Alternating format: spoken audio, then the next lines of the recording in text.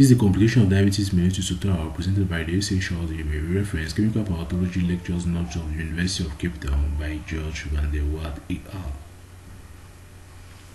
So here we're going to continue. In the first tutorial that we've seen on carbohydrate metabolism and diabetes mellitus, we have seen the carbohydrate metabolism, and we have seen one complication of diabetes, that was diabetic ketoacidosis. So here we are going to visualize the next complication of diabetes, which is hyperosmolar non-ketotic state. In hyperosmolar non-ketotic state, it usually presents with a coma. It's called diabetic coma, and is characterized by a severe hyperglycemia, which is going to result in dehydration and often a worse than the DKA. Here you need to know that the characteristic of the hyperglycemia is going to be greater than 600 mg per deciliter, and then that's why in this patient you're going to have a severe dehydration. Is it clear? But usually you don't have any ketosis in this patient. You have no ketoacidosis. So it's developed in elderly type of 2 diabetic who have enough insulin. So here there is insulin in the patient to prevent ketone formation, but in this they have insulin in their body to prevent ketone formation, but the insulin is resisted. Is it clear? At the level of the receptors, there is insulin resistance in this patient. So insulin does not act at the level of the receptor to cause the low level of the glucose, but the insulin can inhibit the ketone production at the level of the liver. Are you understanding? So it is explained by the differential sensitivity of the ketogenesis and gluconeogenesis. So as that is, so the major complication here is going to be a severe dehydration. And since there is severe dehydration here, it means that what you need to know that the glucose is going to be extremely high in the extracellular fluid. Is it clear? Since there is high glucose in the extracellular fluid, it's going to make that what there is a shift of fluid from the intracellular fluid to the extracellular fluid. Is it clear? Since there is a shift of fluid from intracellular fluid to the extracellular fluid, the first symptom that this patient of this type of dehydration with hyperglycemia have, the symptoms that they usually first have is due to see symptoms of cerebral dehydrations. Is it clear? And the symptom of cerebral dehydration constitute of number 1, we have agitation, we have confusion, and we have coma. That's why this patient may present with coma. Is it clear? Now the blood pressure of this patient is not going to be low. The blood pressure is going to be very high. These people are dehydrated, but their blood pressure is going to be very high because the glucose that is inside the blood is going to make sure that the extracellular fluid, including the blood plasma, resulting to the high stroke volume, is going to make sure that the blood pressure of this patient is high. So the blood pressure of this patient is going to be high. There's going to be high. There's not going to be any tachycardia here. So there is not going to be any tachycardia, no tachypnea. There's only high blood pressure and all that with the coma. Is it clear? So because the extracellular fluid is maintained, but the intracellular fluid is shrink. Is it clear? Now you need to know that also as the glucose is being lost in urine, so as there is hyperglycemia, glucose is being lost in her urine, the patient also has polyuria, and that polyuria is shrinking the intracellular fluid more than the extracellular fluid. That's why the symptoms of hyperglycemia first start with the symptom of cerebral dehydration. Is it clear? Now thromboembolism is going to be increased by hyperosmolarity.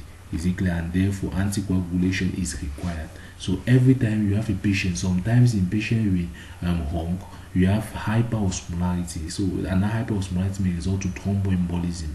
Is it clear? You need to know that what there is a major ion which is used in formation of clot, and that ion is called calcium ion. It is a clotting factor 4, and calcium ion can involve in the formation of clot, and is also one of the molecules that is going to be involved in the hyperosmolarity of the blood in diabetic in hyperosmolar non-ketotic state. Is it clear? So that's why you have thromboembolism in this patient. The next state is a state of hyperlipidemia in diabetes. So you can have a state where you have hyperlipidemia in diabetes. The question is why? So you need to know that lack of insulin is going to cause uncontrollable lipolysis. Is it clear? Normally, insulin was causing glucose conversion to the fatty acids, and that's going to result to high level of malonyl acid. Is it clear? So high level, that's how glucose acts. Now, not in this case, when you have no, that's how insulin acts. Sorry, in this case, when there is no insulin, the adipose tissues are going to release the free fatty acids. Is it clear? So the triglyceride formation is not going to be, the triglyceride formation is not going to increase, and there's going to be the breakdown of the triglyceride to produce free fatty acids. Is it clear? Now, once the free fatty acid enters now in the liver, the free fatty acid has two possibilities. The first possibility is that you can have better oxidation to produce ketones at the level of the liver. When the free fatty acids are present at the level of the liver, there is mostly better oxidation which occur. But when the free fatty acids are present at the level of the muscle cells, it is mostly alpha oxidation that occurs to produce energy. The liver is there to transport the molecules such that other part of the body can produce energy from the molecule that they are transporting. Is it clear? So we have beta oxidation here is going to produce ketone bodies. Or we have also another method that's re-esterification to triglyceride and then packaging of those triglycerides, which are transported now to the adipose tissue as very low density lipoproteins. So now, why the ketogenesis now predominates? So why ketogenesis predominates in one patient who lack insulin, causing low level of melanin CoA? You need to know that what in type 2 diabetes, re-esterification pathway is going to occur. Are you understanding? In type 1 diabetic patient where there is no insulin, the beta oxidation is going to predominate. Immediately there is inhibition of fatty acid, because you need to know that what insulin normally acts at the level of the adipose tissue to prevent lipolysis. Is it clear? Since insulin is resisted or is not present, it means that what there is going to be excessive lipolysis that's going to produce fatty acids. Now the fatty acids now are going to move into bloodstream, into the liver. In the liver you have two fates. The first fate is beta oxidation of the ketone bodies, and the second fate is re-esterification to produce triglyceride and packaging to very low density lipoprotein that can go back to adipose tissue. Now the first fate, which is beta oxidation, is mostly going to occur in type 1 diabetes. So people with type 1 diabetes are going to have the first fate because the insulin is completely absent to cause to prevent ketogenesis. Now the second fate is re-esterification. Is it clear? So the second fate is re-esterification and that re-esterification only occur in cases of patients with type 2 diabetes. That's why patients with type 2 diabetes are going to suffer from excessive atherosclerosis. Is it clear? When you have type 2 diabetes, you are going to have later on atherosclerosis, and then later on you are going to have hypertension. Is it clear? So the very low density lipoprotein by removal by the adipose depends on the lipoprotein lipase enzyme, requiring insulin again for its activation. Is it clear? So the lipoprotein lipase, in order for the adipose tissue to remove that very low, in order for the adipose tissue to remove the triglyceride from the lipoproteins, it requires a lipase enzyme which is being activated by insulin. But there is insulin resistance in this case. Are you visualizing? So when you have insulin resistance, that very low density lipoprotein is going to accumulate now in blood, and when it accumulates now in blood, it's now going to cause atherosclerosis. Is it clear? So that's why you have eruptive xanthomata. Xanthomata can also result where you have accumulation of cholesterol at the level of the joint of the tendon, and you have xanthelasma, where it's accumulation at the level of the eyelid, and you have also atherosclerosis. It can also may result also to acute pancreatitis, because when there's high triglyceride in blood, it can affect the pancreas. Now, the next complication of diabetes are the long-term complication of diabetes.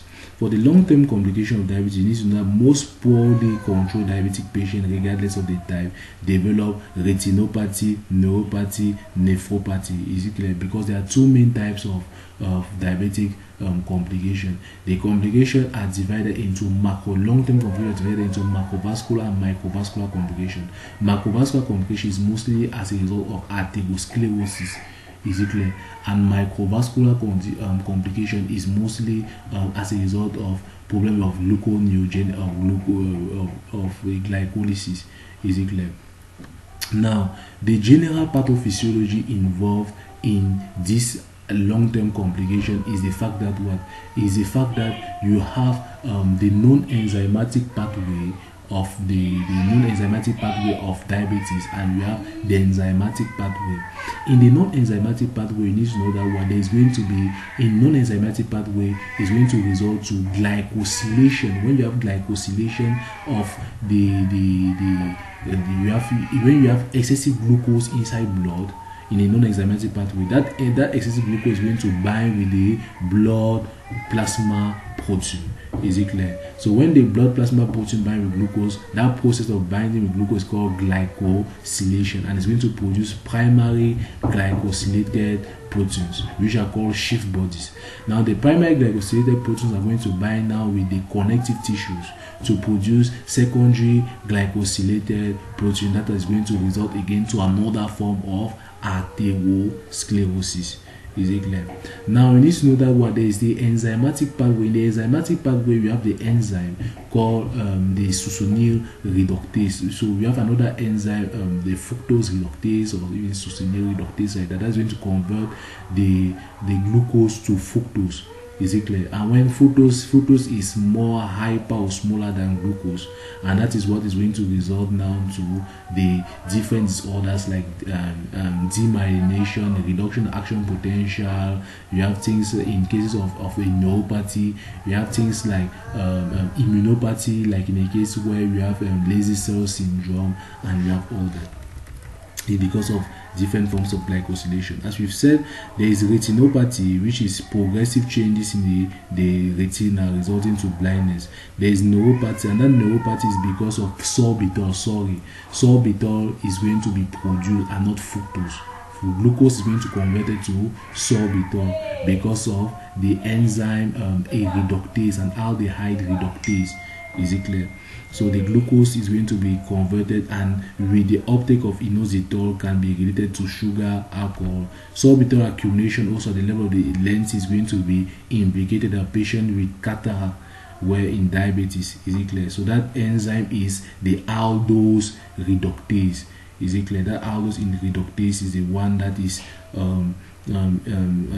involved in the conversion of glucose to sorbitol. So this is this diagram. So the diagram, you need to know that what the enzymatic pathway of the cycle of diabetes is that there can be conversion of glucose to sorbitol and inositol, and these are very bad molecules for the body.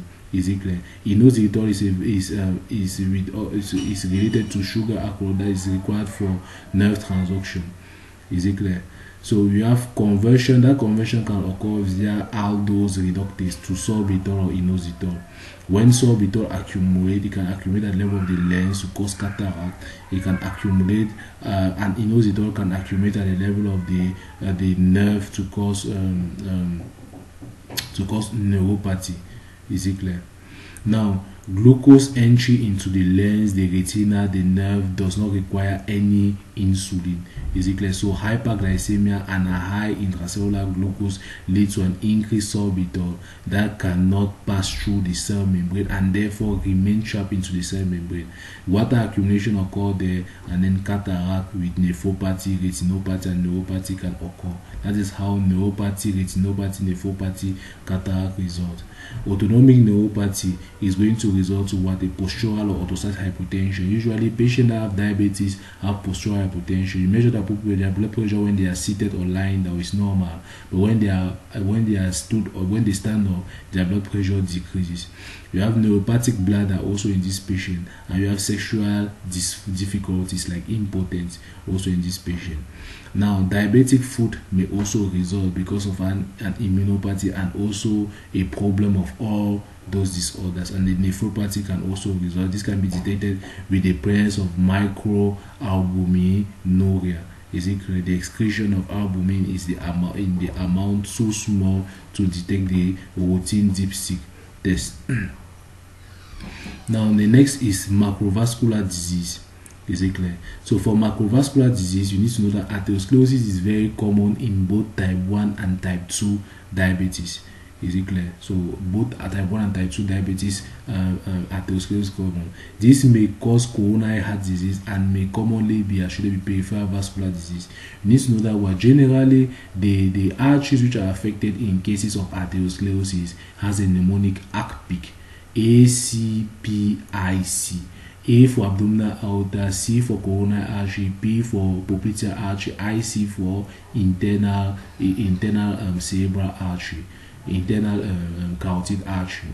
So those are the major arteries which are involved. So abdominal aorta, for abdominal aorta there is no major pathology. Is it clear? For the coronary artery, is going to result to coronary heart disease. For the popliteal artery, is going to cause peripheral vascular disease. For internal carotid artery, is going to result to a stroke. Is it clear? That's why the macrovascular disease actually be that. Now, the next one, you have advanced glycosylation end product. The advanced glycosylation end product is occurring by non-enzymatic pathway, as I was just explaining before. When you have a non-enzymatic pathway, the presence of glucose in blood is going to bind with the free amino acids and proteins in blood. That's going to produce now the primary glycosylation product, which are called Schiff body. Is it clear? And also it can bind also with glucose, with hemoglobin, to produce hemoglobin A1 and fructosamine. Is it clear? So now, when after binding now to produce all these product primary, this hemoglobin 1 can is glycosylated with hemoglobin. Is it clear? So the newly synthesized glucose is free and hemoglobin is glycosylated. Is it clear? During the red cell circulation, now glucose now attaches to the end terminal of the beta globin chain. Is it clear? Now when it attaches like that, it can now attach now to the you can have when attached like that, it can attach now to the connective tissue, which is going to result to some form of hemolysis, and also going to result to another form of atherosclerosis. Fructosamine is the glycosylation of albumin. It has a shorter life cycle. Is a glycosylation of albumin and it has a shorter life cycle. These two methods can be used for long-term monitoring of control of glucose. Is it clear? So actually we have two main type of you need to know that this glycosylated end product can be used in monitoring the long-term glucose. Is it clear? You have the first end product of glycosylation can be glycated hemoglobin, which is the HbA1c. Is it clear? HbA1c actually is the molecule, because you said that however here is seen that however some of the glycosylation products are useful in monitoring glycemia, like hemoglobin A1 and fructosamine. Those are the two major molecules which can be used in monitoring glycemia. Is it clear? Hemoglobin A1 is glycosylated hemoglobin and fructosamine is glycosylated albumin. Is it clear? Hemoglobin A1 is glycosylated hemoglobin and fructosamine is glycosylated albumin. Now, hemoglobin A1 has a longer life cycle than fructosamine. So, fructosamine can tell you that the person did not control his blood glucose for 2 to 3 weeks in time. Is it clear? Because it has a shorter life cycle. While hemoglobin has a life cycle of 1 red blood cell, that is about 3 months. So hemoglobin HbA1c can help you to monitor the blood glucose for about 2 to 4 months. So this is about 2 to 3 weeks for fructosamine and 2 to 4 months for in the case of hemoglobin A1c. Now the next disorder that can occur is glycosuria. Now you need to know that what glucose appear in urine either because one, the blood level of glucose is going to be very high than the threshold, that's 10 millimoles per liter, or greater than 180 milligram per deciliter. Now the next is if the renal glycosuria, which is harmless, is it clear? You can also you can have glycosuria in a patient who have renal glycosuria in case where it's harmless. You can have also increased glomerular filtration rate in case of pregnancy. You need to know that in pregnancy we have increased glomerular filtration rate. That's why some pregnant women may have glycosuria but not necessarily have gestational diabetes. Is it clear? Now you can also have generalized proximal renal tubular defect, like in the case of a Fanconi syndrome. All those are cases where you can have glycosuria. Now, what are the summary of quantitative glucose method? You need to know that what glucose oxidase method, the glucose is oxidized by glucose oxidase. Is it clear? Now, in presence of atmospheric oxygen to glucanolate. So you need to know that these are actually quantitative methods in order to measure the glucose. Is it clear? So these are the methods to measure glucose in blood. You can use glucose oxidase method in order to measure glucose in blood, and you can use hexokinase method in order to measure glucose in blood. So if you want to measure glucose in blood, you can use either of these methods. Is it clear? So you can pause and then read each of them. The next is anti-diabetic drug. The anti-diabetic drug are generally, we have insulin and we have oral hypoglycemic agents. So for insulin, it is the mainstay for the treatment of type 1 and also in major type 2 diabetes patient. Is it clear? And when you want to treat any emergency form of diabetes, you use insulin. So the initial source of insulin is clinical use of human. Is it clear? The initial source where you use from the fish and the pan and the of pigs, cows, and pancreas, where you inject, you take the insulin from the pigs, the cow. Initially it was like that, but now human insulin is now manufactured. By genetic engineering from bacteria. At first, it was just from pigs, from cows, from fish and all that, but now it is manufactured now by genetic engineering. Now, oral agents. You need to know that what the oral agents of diabetes. So now for the oral agents, the oral agent consists of the sulfonylureas. That's the first oral agent. And then for sulfonylureas, these drugs were discovered by chance. It was noted that the sulfonamide derived in case of which was used in treating typhoid, it was also causing hypoglycemia. Is it clear? It was just by chance that sulfonylureas has been discovered, because the sulfonylureas are derived from sulfonamide, which are drugs which are used in bacterial infection like typhoid fever.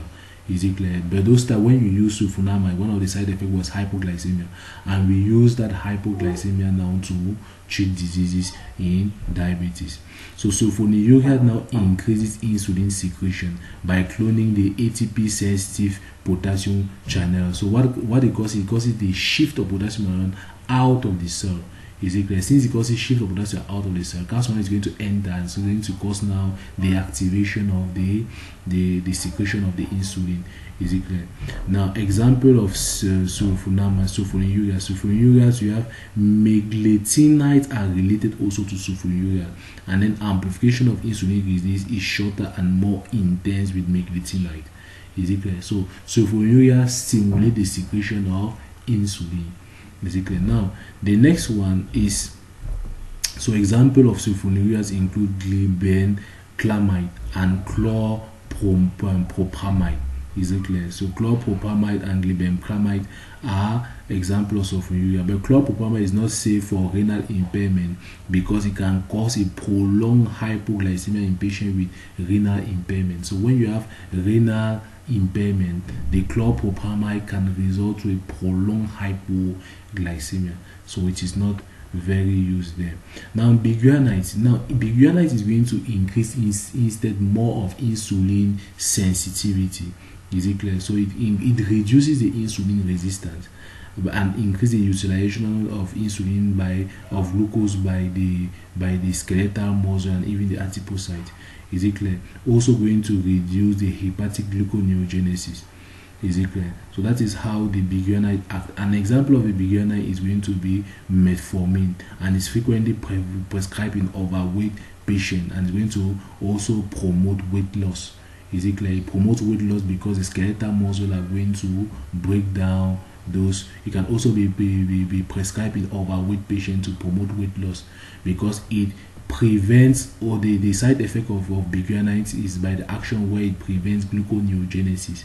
So since prevent gluconeogenesis, there is not going to be production of glucose. All the glucose is going to be utilized at the level of the skeletal muscles, so can be used.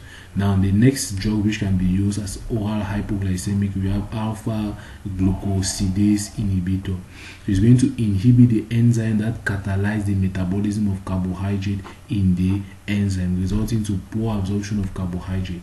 Is it clear? So it can take it good for also overweight patients. So alpha glucosidase inhibitor. So when you take it through the mouth, is going to inhibit the enzyme that catalyzes the metabolism of carbohydrate now to produce the different glucose. Is going to inhibit those enzymes. Example, we have maltase, sucrase, or lactase. All those enzymes are going to be inhibited by the alpha glucosidase inhibitor. So your carbohydrate is going to go out intact and not digested. Is it clear? So undigested starch may reach the colon when it is fermented. Where it is going to be fermented is going to result in abdominal discomfort. But that's why it is a side effect, because that undigested fat arrive at the level of colon and to result to abdominal distress. Now the next drug is thiazolidinediones. A chance in observation of this drug is a clobify analog. Is it clear? So I'm not going to speak about that. It's going to cause insulin sensitivity, increase insulin sensitivity. Now you need to know that there are new developments which are in place. Now the next type of complication that occur in glycemia in diabetic patients is hypoglycemia, and hypoglycemia is characterized by a Whipple's triad, where it's characterized by where you have a patient having symptoms of hypoglycemia with low blood glucose level of less than 50 mg per deciliter, and which is reversed by giving glucose. That is hypoglycemia. Now the symptoms of hypoglycemia, we have central nervous symptoms, are usually due to adrenaline related. Is it clear? So hypoglycemia, we have neuroglycopenic, and we have also effect of catecholamine release response to hypoglycemia. You need to know that our symptoms of neuroglycemia include disorientation, mental detachment, dizziness, paresthesia, ataxia. These are the symptoms of the central nervous system, where you have disorientation because of low glucose level in blood. The brain does not have it, so you have mental detachment, change in behavior, paresthesia, ataxia, diplopia, or can even progress completely to convulsion. Now, in place of sympathetic nervous derangement, we have catecholamine effects like palpitation, we have tachycardia, we have sweating, we have tremors, we have pallor and other. Now, the factor affecting severity of neuroglycopenic symptoms include: one, we have the age. Is it clear? So in age, neonates are more tolerant than elderly, and the elderly are more sensitive to hypoglycemia. Hypoglycemia, more neonates are more tolerant to that. Previous glucose level, symptoms are more pronounced in glucose fall if glucose fall rapidly from previously high value. So you're going to have more pronounced symptoms if the glucose value fall rapidly. Is it clear? So hypoglycemia may be classified depending. It can be mild, it can be moderate, or it can be severe. Now we have other forms of hypoglycemia, which is called induced hypoglycemia, mostly due to drugs like insulin. When you overtake insulin, which causes hypoglycemia, you overtake sulfonylurea such as chlorpropamide in cases of a renal failure patient, which is going to result to hypoglycemia. Alcohol also can result to hypoglycemia, because you need to know that what ingestion of excess ethanol in a starved or by a starved patient or a malnourished surgeon may result to a profound hypoglycemia, often after many hours. Is it clear? Because ethanol is going to impair gluconeogenesis. When you take alcohol, you impair gluconeogenesis. Is it clear? So in this patient, you are going to have hypoglycemia. Only occur in hepatic glycogen store are exhausted. Is it clear? It impairs gluconeogenesis and you are going to have hypoglycemia. That's why every time you drink alcohol, you want to eat food. Is it clear? So if you have not eaten, you may have hypoglycemia when you drink alcohol. It's good always that before you drink, you eat something. Is it clear? Before you drink alcohol, you have to eat something, else you're going to have hypoglycemia. So it's going to impair gluconeogenesis, but it's not going to impair glycogenolysis. Is it clear? So if you have eaten before, glycogen is going to be stored in your liver and your muscle tissue and even your renal tissues. Is it clear? So by that time when alcohol comes in your system, you are now going to have what? You're going to have inhibition of gluconeogenesis from other sources. It can be inhibition of gluconeogenesis from protein, from lipids and all that. Is it clear? But glycogenolysis is still going to occur. Now you have acute carbohydrate intakes like reactive hypoglycemia is also another problem. You have hypoglycemia and you have leucine. Is it clear? So all those are drugs that can result to hypoglycemia.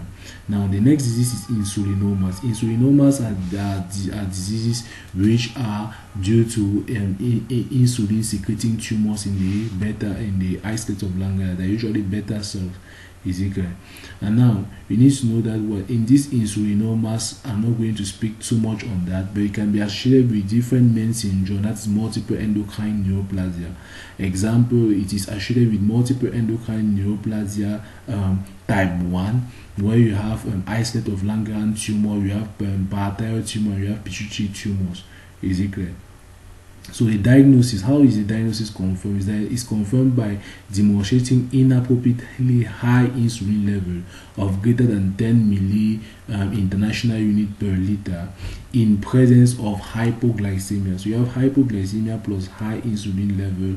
So if you have high insulin level and you have hyperglycemia, it just tells you that it's type 2 diabetes. But if you have high insulin level and hypoglycemia, it tells you that you have insulinoma. So the random measurement of insulin is of little diagnostic value. Thus, it is confronted by the patient with explained hypoglycemia to remember that the sample of glucose. You can have insulinoma, which is one of the cause of hypoglycemia. Now you have also non-pancreatic neoplasms, which may also result, like neoplasms are going to result to secretion of insulin-like growth factor 2, and insulin-like growth factor 2 can also stimulate the same receptors of insulin, resulting to hypoglycemia. You have endocrine diseases. You have deficiency in any of the hormones, like which cause fasting hypoglycemia, that antagonize insulin to cause fasting hypoglycemia. Example, if you have Addison's disease, so like in lack of cortisol, you see that cortisol also maintain the normal glucose level, so you can have hypoglycemia. Is it clear? So this patient are going to have fasting hypoglycemia, because normally when you are fasting, you should have cortisol, which is there to produce some glucose. You should have glucagon, which is there to produce some glucose. You should have growth hormone, which is there to produce some glucose. Is it clear? So in certain diseases like Addison's disease, where you don't have any cortisol, you can have hypoglycemia. In certain diseases like pituitary damage, where you have lack of ACTH and even growth hormone, you can have also that. Is it clear? Where you have lack of glucagon, you can have that in case due to a pancreatectomy or a chronic pancreatitis. Is it clear? And now you can also have, so if you have explained the predisposition of pancreatic diabetes to hypoglycemia. Now, and make control of their blood glucose insulin difficult. So you have Brittle's diabetes.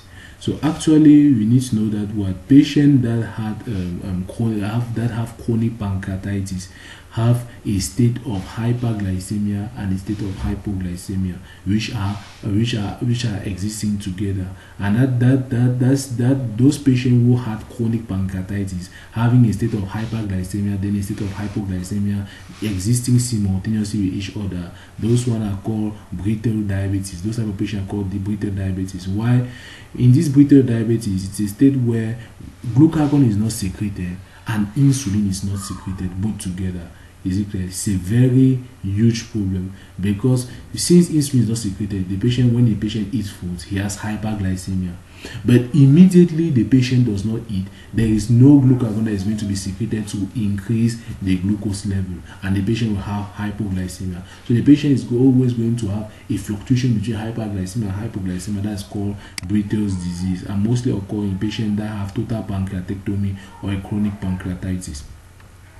Now, hypoglycemia in children. Hypoglycemia in children can be divided into neonatal hypoglycemia, which can be, you have first neonatal hypoglycemia, the next you have nesirodioblastoses, which is a persistent hyperinsulinemic hypoglycemia of the infants. Is it clear? You have due to a persistent hyperinsulinemic hypoglycemia of infants. So in this persistent hyperinsulinemic hypoglycemia of infants is mostly in patients who have diabetes, in mothers who have diabetes mellitus. Is it clear? Or mothers who are taking so they have mothers who are taking sulfonylureas. Is it clear? So if your mother is taking sulfonylureas drugs, is it clear, they can also have this persistent hyperinsulinemic, because those drugs are going to result to excessive secretion of insulin from the pancreas of the child. Is it clear? Or also, if a mother has diabetes where there is no production of insulin, the insulin of the child is going to be hyperplastic, such that the insulin from the child can also compensate that of the mother. Is it clear? So that is called nesirodioblastoses, which is persistent hyperinsulinemic hypoglycemia. We also have glucine sensitivity, which is another form of disease. You have case of hyperglycemia, where some children experience hypoglycemia episode after protein injection, because we don't forget by the fact that there were certain amino acids that result to hypoglycemia. An example of those amino acids is glucine sensitivity. You have hypoglycemia after ingesting certain proteins. Now we have ketotic hypoglycemic in infancy. Is it clear? So this relatively common cause of childhood hypoglycemia is due to failure of the skeletal muscle to release adequate alanine for hepatic gluconeogenesis. So in this case, when the patient is starving, there is no, and the patient has proteins, there is no alanine removal. Is it clear? From the muscles, in order for it to be converted to produce the glucose and ketone bodies. Is it clear? So the patient it is in order to produce glucose. Is it clear? So protein lysis is not going to occur, but you have fat lysis. Is it clear? Lipolysis. So since lipolysis occur normally, that's why you are going to have ketosis. Is it clear? And since the protein lysis do not occur, that's why you have hypoglycemia. Is it clear? So in this case, the patient is going to have ketotic hypoglycemia of the infancy. Now the next is glycogen storage disease. Is it clear? The glycogen storage disease is among the different type of you have many types of glycogen storage disease. Is it clear? Because the enzyme involved in glycolysis, glycogenolysis they have defects. There are defects in enzyme involved in glycogenolysis. There are different types of glycogen storage disease. Is it clear? The first disease under glycogen storage disease. There are different types of glycogen storage disease. The first disease under glycogen storage disease is type 1, and we have also type 3 glycogen storage disease. Type 1 glycogen storage disease, also called von Gierke disease, and is due to a lack of hepatic glucose 6-phosphatase. Is it clear? The ultimate step is both glycogenolysis and gluconeogenesis. Is it clear? That glucose 6-phosphatase is involved in both glycogenolysis and gluconeogenesis, and this person lacks the von Gierke. Is lacking that enzyme in von Gierke disease. Is it clear? So it means that the patient is always have to eat food. Is it clear? In order for him to prevent from hypoglycemia. Is it clear? And the patient usually have to eat food, so the patient should continuously eat starchy food, such that he should always have glucose in his blood to prevent hypoglycemia. The problem now comes in the night. So that's why in the night, like 8 hours after sleeping, that's a state of fasting. When the child sleeps for 8 hours, he's already fasting. In the night, the patient is going to be agitated, he's going to have symptoms of hypoglycemia. So that's why it's as a treatment of von Gogh disease, usually at night we usually give a slow releasing starchy food. Is it clear? So that's why at night, that's the treatment for von Gogh disease. The next type of disease, you have type 3 glycogen storage disease. Is it clear? So here you have deficiency of glycogen debranching enzyme. So the enzyme which is involved in debranching is not present. So the affected children have hepatomegaly and hypoglycemia, and still the same characteristic as type 1 of von Gogh disease. Other diseases here, we have galactosemia.